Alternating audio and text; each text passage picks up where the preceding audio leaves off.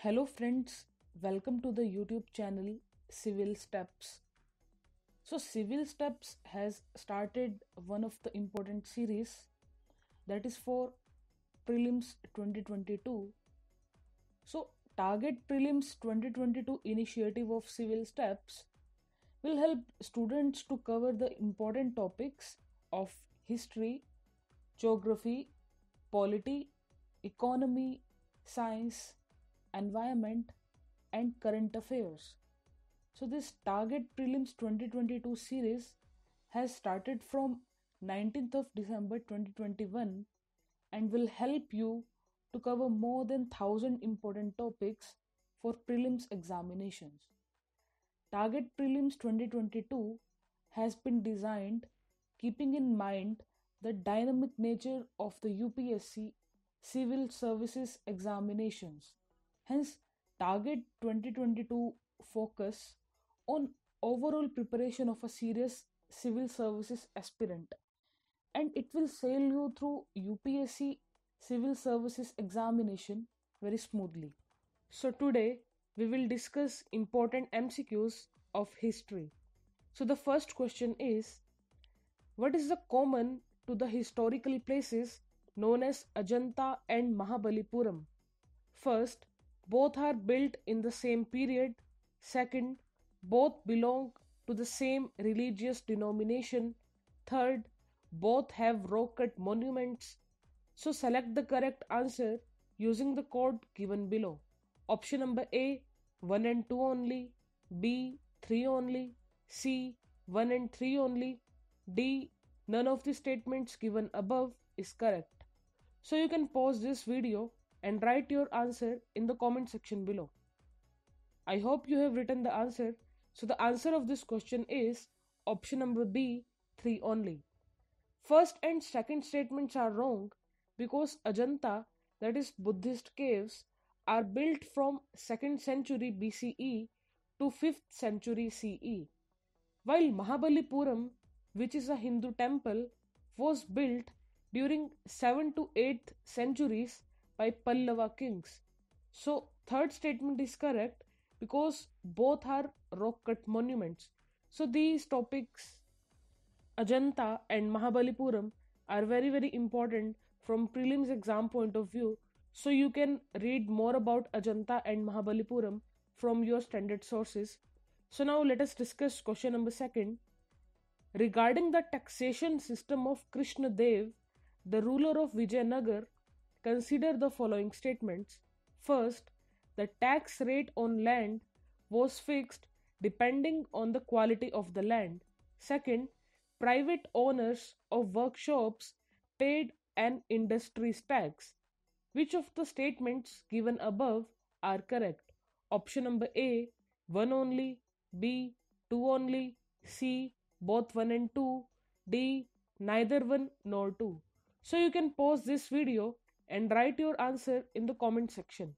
So the answer of this question is option number C, both 1 and 2.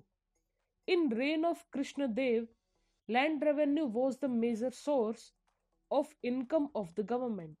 To access the proper revenue, entire land was classified into 4 parts: the wetland, the dry land, the orchards, and the woods. The government also levied other taxes like the grazing tax, the customs duty, tax on gardening, and industries tax on manufacture of various articles. From the travelogue written by Persian envoy Abdur Razagin, the court of Vijayanagar, we find both statements are correct. So this topic of Vijayanagar kingdom is very important. So you should read the popular ruler of the Vijayanagar Empire, Krishna Dev Rai. So you should read about this topic in an holistic manner from your standard sources. So this was all about question number second. Now let us discuss question number third. With reference to the Mia Tansen, which of the following statement is not correct? Option number A, Tansen was a title given to him by Emperor Akbar. Second, Tansen composed Drupads on Hindu gods and goddesses. Third, Tansen composed songs on his patrons. D. Tansen invented many ragas. So you can pause this video and write your answer in the comment section. So the answer of this question is option number A. Tansen was a title given to him by Emperor Akbar. So friends, focus on the word not correct. Not correct was asked in this question. So option number A is not correct option. So Tansen invented the night raga darbari Kanra, morning raga Man ki Todi, midday raga Mia ki Sarang, seasonal raga Mia ki Malhar. So statement number D is right, therefore eliminated because we have to find wrong statement. He composed many Drupads on Ganesha, Shiva, Parvati, and Rama. He also composed songs on his patrons, so option number B and C also eliminated. Tansin was a title given to him by Raja Vikramajit of Gwalior, so option number A is also wrong and therefore it is the answer. So this was the question that was asked by UPSC in 2019 prelims examinations. So now let us discuss question number 4. The well-known painting Banithani belongs to the what? Option number A, Bundi School, B, Jaipur School, C, Kangra School, D, Kishangarh School. So you can pause this video and write your answer in the comment section. So the answer of this question is option number D, Kishangarh School. Paintings at Kishangarh is associated with the most romantic legends Savant Singh and his beloved Banithani, and the